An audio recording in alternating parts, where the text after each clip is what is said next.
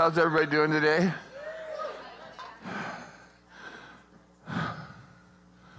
I love these Sunday mornings with you all. And we got a pretty full house this morning. It's a great thing. So we're going to be continuing on in James chapter 3, starting in verse 13. The message title is Sown in Peace. And, peace is a elusive thing at times.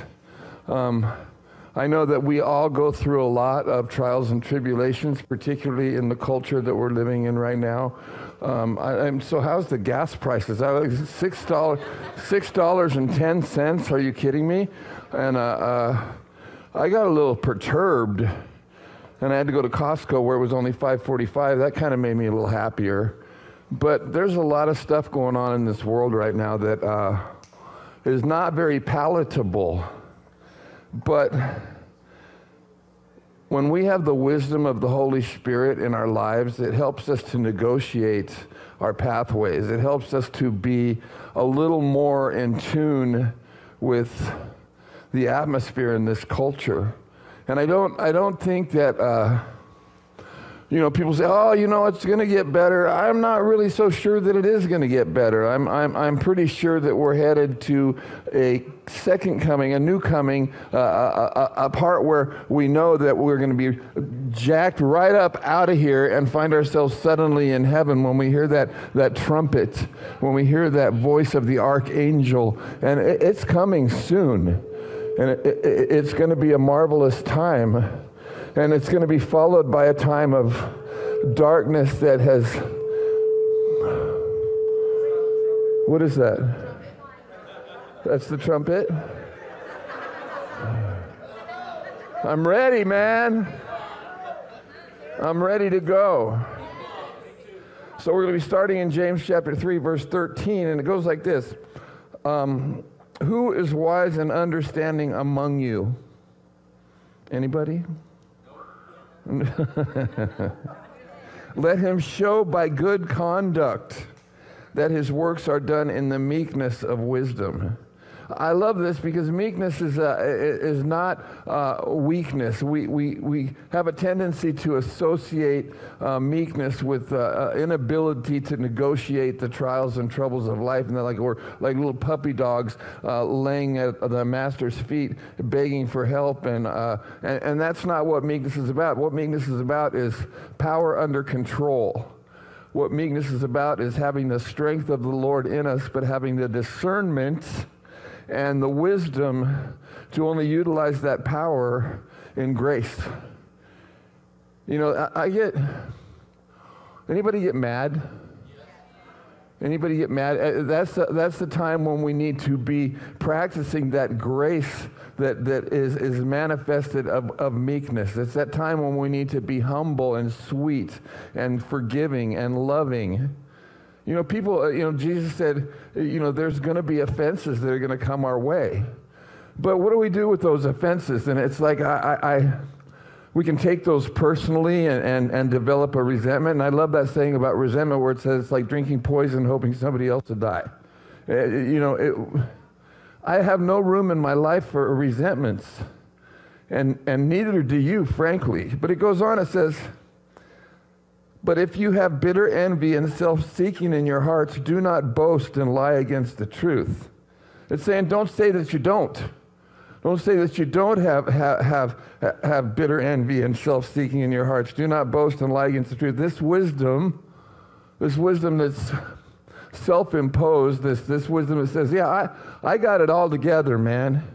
I'm smart. I know exactly what I'm doing with every hour that the Lord gives me.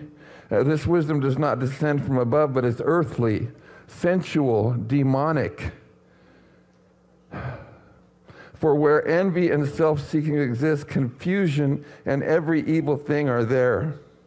But the wisdom that is from above, and I know this is one of Pastor Ben's favorite sections of Scripture, but the wisdom that is from above is first pure, then peaceable, gentle, willing to yield, full of mercy and good fruits, without partiality and without hypocrisy. Now the fruit of righteousness is sown in peace by those who make peace. Who is wise and understanding among you? So, we live in a world where it's absolutely full of people who think they are wise, and they want you to think that they are wise as well. And there are literally thousands of talk radio stations hosted by people who want to spout off for hours about their positions on this or that, trying to convince you that their way is the right way, when in fact it's not. Thousands of columns and thousands of publications written by other people who want to share with us how wise they are about whatever their field of expertise might be. Every other post on Insta is some would-be philosopher who have 5 things you need to know about your wife's love language. I mean, every other post I see on Insta is some sort of philosophical advice about how to conduct your life, how to conduct your marriage. And none of these things really, some of them are actually pretty darn good, but the ones that are the ones that have good advice on Instagram or any other social media site that has something to say that actually makes any sense, they have biblical roots for the most part. They have biblical roots, it seems. And I will say that there are a lot of really smart people in the world who know a whole lot about a whole lot. But if it doesn't come from the Word of God, then it's flawed. It's faulty. It's prone to failure. It's bound to let you down. The only real wisdom, the only real smart thinking comes straight from the Word of God. The truth is God's truth and only God's truth, and there is no other truth but the truth of the Word of God, right? And so what is the biblical view of wisdom? And it tells us in Psalm 111, verse 10, the fear of the Lord is the beginning of wisdom. The fear of the Lord is the beginning of wisdom. I spent years without the fear of the Lord, calling myself a Christian, but not really understanding the importance of holding Him in the highest esteem, worshiping Him with everything that I have. I failed in that arena many, many, many times. I think I'm getting closer to understanding that the Word of God and the biblical view of wisdom, the fear of the Lord, is the beginning of truth, the beginning of the wisdom that we could possibly have in Jesus. A good understanding have all those who do His commandments. That's continuing on in Psalm 111, verse 10. The fear of the Lord is the beginning of wisdom. A good understanding have all those who do His commandments.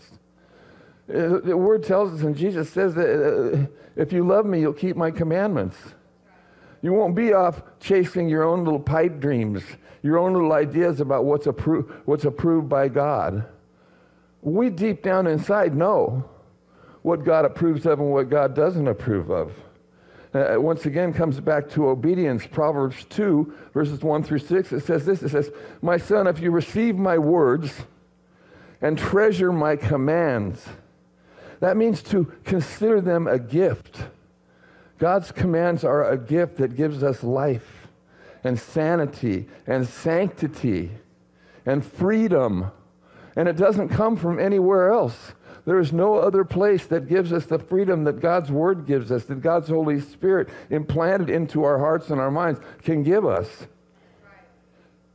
It goes on to say, my son, if you receive my words and treasure my commands within you so that you incline your ear to wisdom and apply your heart to understanding, yes, if you cry out for discernment and lift up your voice for understanding, if you seek her as silver and search for her as for hidden treasures, then you will understand the fear of the Lord. Then you will understand. In other words, it's got to be the most important thing that we allow our minds and our hearts to consider or meditate upon or look at and examine. You know, when we read the Scripture, man, we need to be examining what it says and how it applies to either our failure to follow or our ability to follow. And we will find the knowledge of God, for the Lord gives wisdom. If you receive my words and treasures my command and my commands within you, that simply means that we take God's word to heart. we take God's word to heart. That's what we need to do. We need to put God's word first and foremost above every other thing in our lives. James also says that we must be doers of the word and not hearers only. How often do we ride down the road listening to K-Wave in our car, listening to some preacher, and we're taking those statements that he makes and we actually put them to practice in our lives? When we actually allow God's word to soak into us like a marinade on a good piece of meat, soaking it for a couple of days in a pan. I'm already thinking of lunch. But then like that meat, we get saturated and the flavor goes all the way through. Now, if you take a piece of meat and just slop some barbecue sauce on it and throw it on that grill, well, that hot fire is just going to burn that barbecue sauce right off and take a bunch of that good meat with it. Same thing is going to happen if you just think you are going to get by on a light brushing on of God's word. No, it needs to be absorbed deeply. We need to take it into our hearts and our minds and acknowledge the authority and the truth and the rightness of it. Now, when you get out there in the fire, that is the world,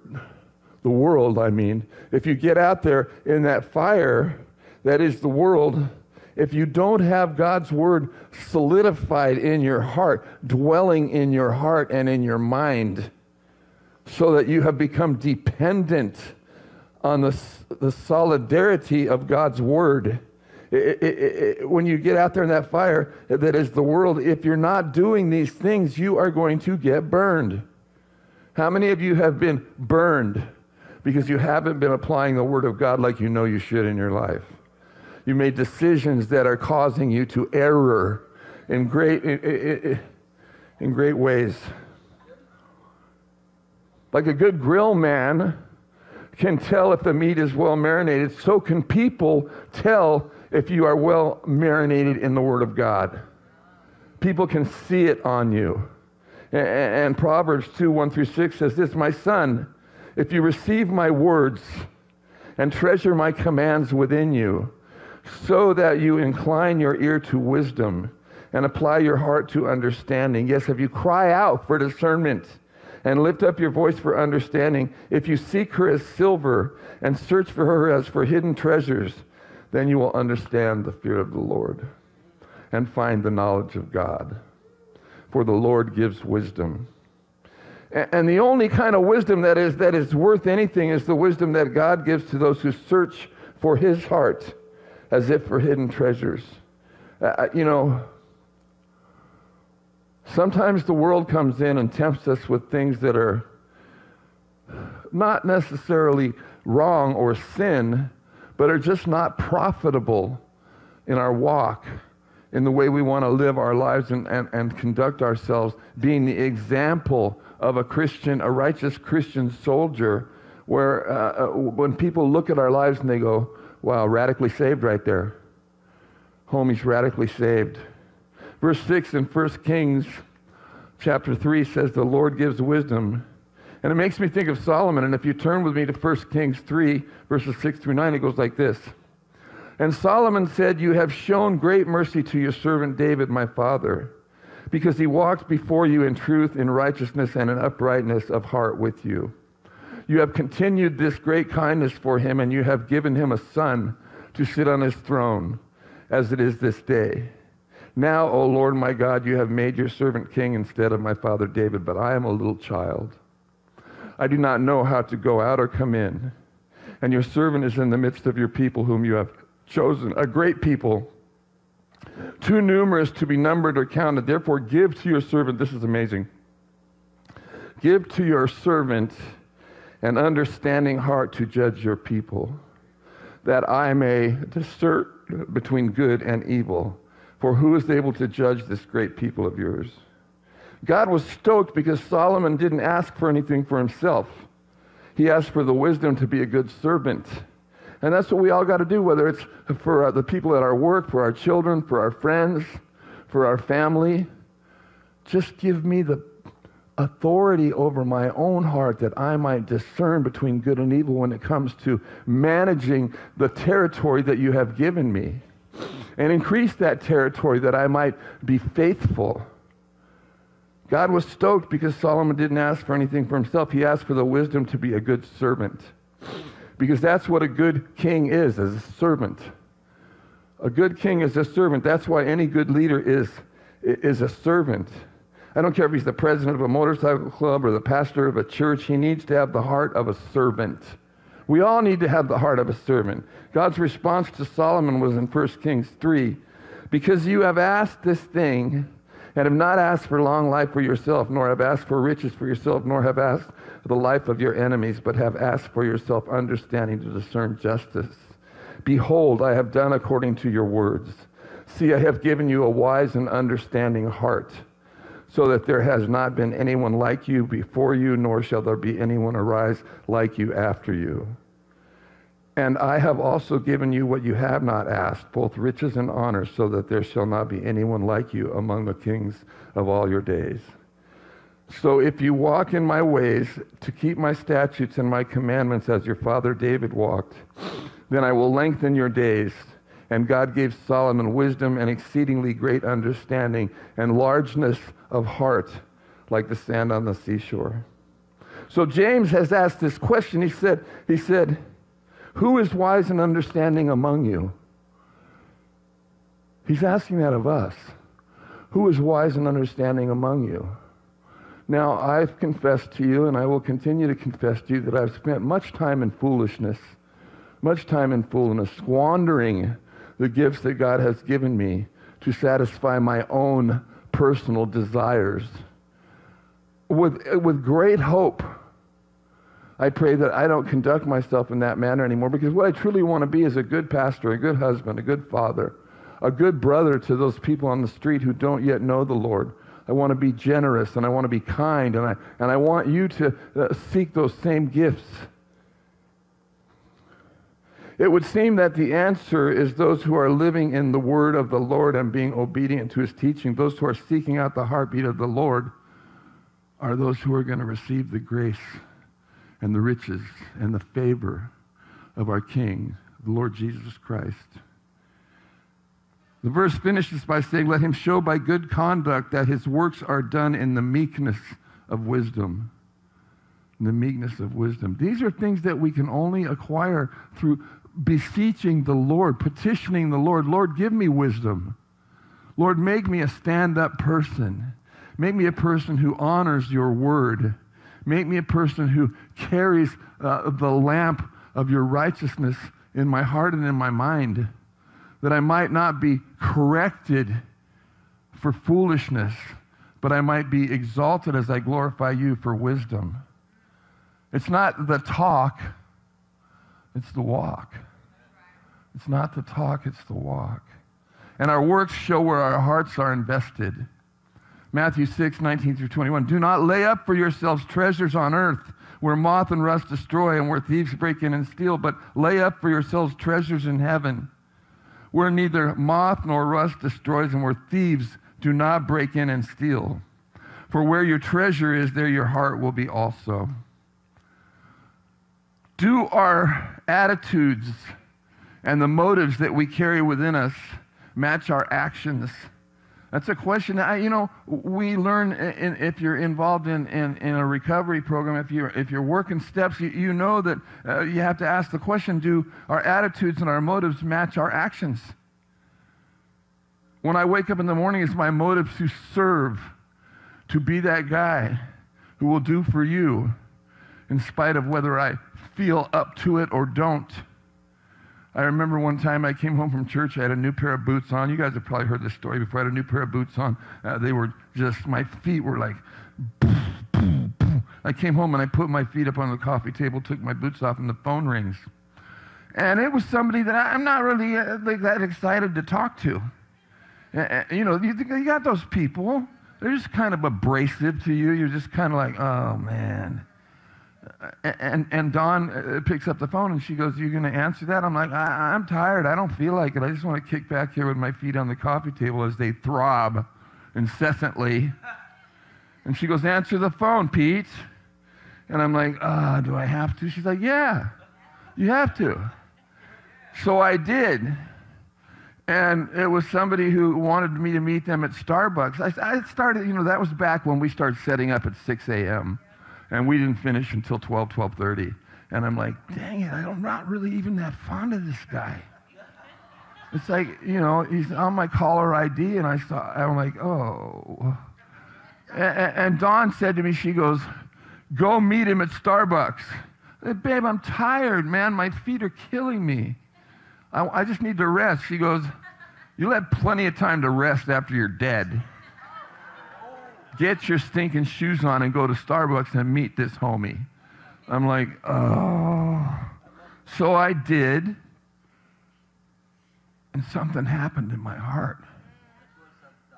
Something happened in my heart. And suddenly I found myself with my coffee and him with his coffee. And I found I was enjoying myself with this man, which was a total surprise to me. And we stayed there for over an hour. And I built a relationship that had previously not existed whatsoever with this person. And even now, they're a dear, dear friend to me. Why? Because that woman set me straight and told me what I needed to do to serve the Lord and to honor what he'd done for me, right? And sometimes that's a hard thing, to make a decision to put ourselves aside and help somebody that evidently really needs our help, right? Yesterday, I was at a NA meeting, and there's a guy who had spent 22 years in prison, and he got out, 6 months ago, and he was doing really well. He got a job, and he got a place to live, and he's got himself cleaned up real nice. And then the day before yesterday, he relapsed on methamphetamine. And somebody came up to me in the meeting and asked if I could give him a ride back to his hotel, Motel 6 on Harbor and Gisler. And I'm like, sure, I'll take him. It's amazing how bad we can get in a 24-hour period. On the way to the motel, he pointed out 15, 17, 18 people that were following him. And I'm like, dude, nobody's following you. It's amazing how quickly we can fall into the hole of deceit from the devil. I told him, I said, bro, that lady that you just pointed out in the white minivan that's following you, she's like 75 years old. Every car was following us. And I'm like, I've been there. I spent 3 days in a tree across the street from my house with a rifle. I was sure that somebody was climbing in through the bathroom window that was like this big.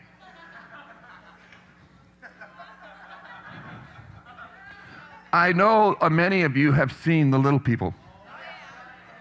But what's missing there is an acknowledgement of who God is and what he wants to do in your life, and believing a lie from Satan.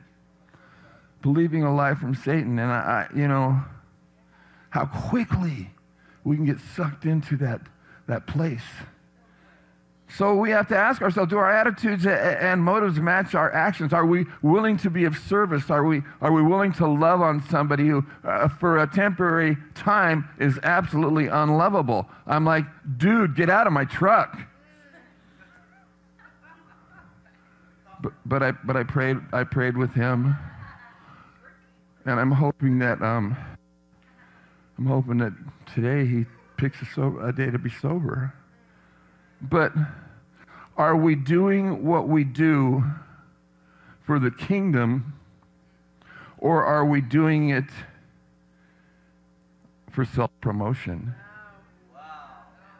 Am I helping people because, it just gives me brownie points in the community, makes me look good in the meeting? Yeah, I'm the guy that helped him, took him to his hotel, ministered to him, prayed over him, and that. Aren't I bitching? No, I'm not. I'm prone to sin. I'm prone to failure. And it's not if Well, I'm not asking I'm not asking these questions like, are we doing what we do for the kingdom of God or for self-promotion? I'm not doing this to be mean-spirited or to paint anyone in a bad light. But the thing is that I have earned being a pastor. The thing is that what I have learned being a pastor is that I have to constantly check my motives. I have to constantly check my motives. We are human, and we all have a tendency towards self-centered thinking. And pride and ego can sneak in the back door and blindside our work for the kingdom of God, and before we know it, we're looking for the approval of men. Before lickety-split, we're looking for the approval of men. And I have to continually go before God and ask like David asked in Psalm 139, 23 through 24, "Search me, O God, and know my heart. Try me and know my anxieties, and see if there is any wicked way in me, and lead me in the way everlasting." I take comfort so often in that if David had these struggles, then we're probably in pretty good company, right? Questioning our sincerity, our honesty, but it's only a simple prayer away from being in perfect standing with God. It's like, Lord, forgive me for my humanness, and thank you for taking me off of that cross and hanging there yourself in a place that I deserve to be. I deserve to be crucified. I deserve to be judged. And yet, Jesus, in his kindness and his compassion and his generosity, took me off of that cross and allowed himself to be nailed up there. I take comfort that David had these struggles, because it shows us the availability of God. When David was confronted by Nathan the prophet, who confronted him about his relationship with Bathsheba, and he quickly repented, and he was quickly forgiven. The next few verses, James gives us this contrast, James 3, 13 through 18 again. "But if you have bitter envy and self-seeking in your hearts, do not boast and lie against the truth. This wisdom does not descend from above, but is earthly, sensual, demonic. For where envy and self-seeking exist, confusion and every evil thing are there." Well, God didn't give us confusion.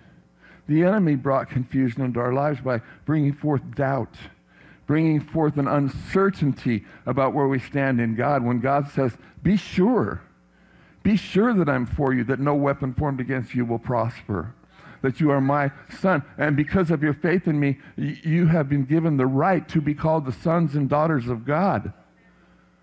That's a simple prayer, a simple move towards God that says, yeah, because of your belief in me and what I've done for you, you are my son. You are my daughter. The words here, bitter envy, could also be translated as something like piercing indignation. Bitter envy, when we're angry at someone else's actions without really even having a reason why, while we fail to have the compassion and empathy that God calls us to have and has actually himself had for us. It reminds me of the Pharisees' attitude towards the teachings of Jesus. They had set up such a system of legalism and judgment in the name of God that they had completely forgotten the heart of God. Rules and regulations, the law. 2 Corinthians 3, 5, and 6 says, "Not that we are sufficient of ourselves to think of anything as being from ourselves, but our sufficiency is from God, who made us sufficient as ministers of the new covenant." Listen now, "Not of the letter, but of the Spirit. For the letter or the law kills, but the Spirit gives life." Right? It's in the Spirit where our life comes from. The law kills. The law is always judging you. They took the law of God, which was originally given to men to show men that they needed an intimate relationship with God because they were unable to keep that law. They took the law and broke it down to the millionth parts and got so consumed trying to work for their salvation that they forgot to look up, forgot to look to the heavens, forgot to keep their eyes on God. Jesus told those Pharisees in Matthew 12, 33 to 36, "Either make the tree good and its fruit good, or else make the tree bad and its fruit bad, for a tree is known by its fruit. Brood of vipers, he's telling the Pharisees this, he's calling this, and John called them this also at Jesus' baptism. A brood of vipers, how can you, being evil, speak good things? For out of the abundance of the heart the mouth speaks. A good man out of the good treasure of his heart brings forth good things, and an evil man out of the evil treasure brings forth evil things. For out of the abundance of the heart the mouth speaks. So out of this piercing indignation that comes in when man is full of judgment rather than grace, when we are trying desperately to see around the beam in our own eye because we are so sure there's a speck in our brother's eye, there's nothing wrong with me. I'm doing good. I'm praying every day. I'm showing up at church. I'm serving. But I still, they got this beam in my own eye, but I'm not going to look at that because I know that there's a speck in your eye. I got to deal with your problems because I don't have any. I'm holy. I'm righteous. Baloney. That's brouhaha. Felonious brouhaha. I haven't seen much of this at First Love. I have to say that this is the most wonderful church that I've ever seen. It really is. We show up here full of love, full of joy, full of warm greetings and a desire for fellowship with each other. That's who we are. Jeremy and I were talking yesterday about how long we've been doing this together and how beautiful it has become. And we've been orphans. We've been through it, man. We've been through a lot of stuff. We've been through some division. We've been through some backbiting. But guess what happened? The power of the Holy Spirit took over and gave us great, immeasurable grace. Great, immeasurable grace. I haven't seen a lot of division at First Love Church. There's been a little bit. God's done some pruning. But he's done that pruning so that he could fill this church up with people whose hearts are desiring the fellowship that we have here. People whose hearts desire the truth and the righteousness of God in their lives. It's amazing. We have beautiful people here. And I'm so proud to be given the honor of being the pastor of this church. We have a very precious thing going here. And we need to do all that we can do to protect it, right? We can do that by making it an inside job. Each one of us needs to truly seek out this wisdom that comes from above that James is about to describe that. So in contrast with the last few verses, it says, but the wisdom that is from above is first pure, then peaceable, gentle, willing to yield, full of mercy and good fruits, without partiality and without hypocrisy. Now the fruit of righteousness is sown in peace by those who make peace. The wisdom that is from above is first pure. That means that it's unadulterated by foolishness. It's unadulterated by our own misrepresented opinions of things or people or situations. It is free from pride, ego, agenda, or man's opinion. Our opinion needs to be that it is all about the Word of God, touching and working in the heart of man and preparing that man to live out what the Word of God has to say through love. And I like that. Live out the Word of God through love. Live out the Word of God through love. I don't harbor resentment. I don't harbor anger. If I got a problem with somebody, I'm quick to say, let's settle this. Let's hug it out. Let's pray. Let's support each other. You got problems, tell me. I'll help you.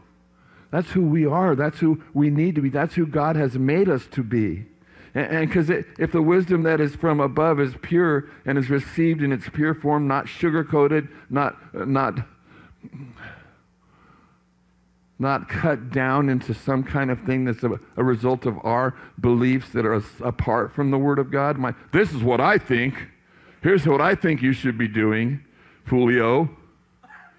Because if the wisdom that is from above is pure and it's received in its pure form, not coated with some other kind of thing, not used out of context to support someone's ideas, but given as it comes from the Word.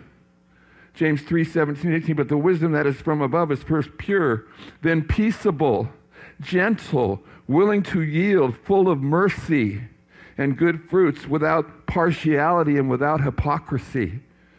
If we're seeking this wisdom that God gives and we are applying it to our lives, and our interactions with others are the same way God has shared his grace with us,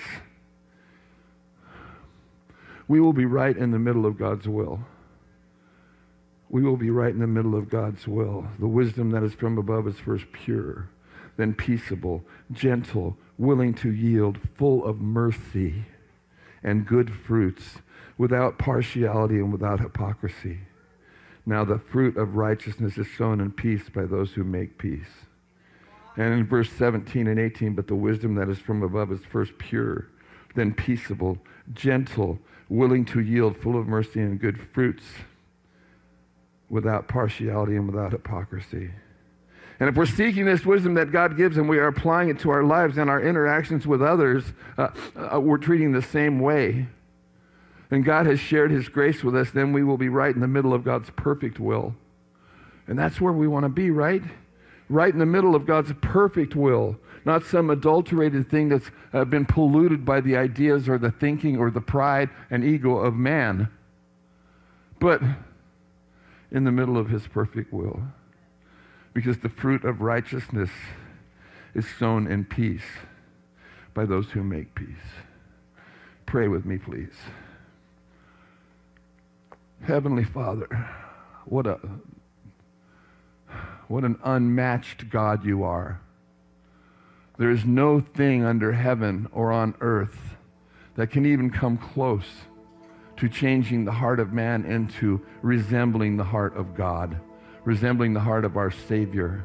And so I pray right now that every heart that's in this room gets cleansed and washed clean and brought into a place of humility and giving, love, honor, and respect for our brothers and sisters as for you. We thank you. And if you're here this morning and you know you need to re-up, you know that maybe your walk with God, it needs a little tune-up, it needs a little injection of grace and mercy, then I want you to pray with me right now. And so just pray after me. Dear Lord, I love you. And I know sometimes I fall short. But Lord, I don't want to, and I just want to re-up in your righteousness, Lord God. I just want to re-up in understanding your grace and to be walking in that grace and in that mercy. Lord God, that I would be a lover of men, a lover of women, a lover of people who have made in the similitude of you, Lord God. And God said, let us go down and create men in our own image. Help us to adhere to that image that we've been created in, Lord God, with a grip that can't be matched, a grip of power, a grip of love, a grip of understanding. Help us, Lord God, to be who you have designed us to be. And we pray all these things in Jesus' name. Amen. Amen. Thanks, guys.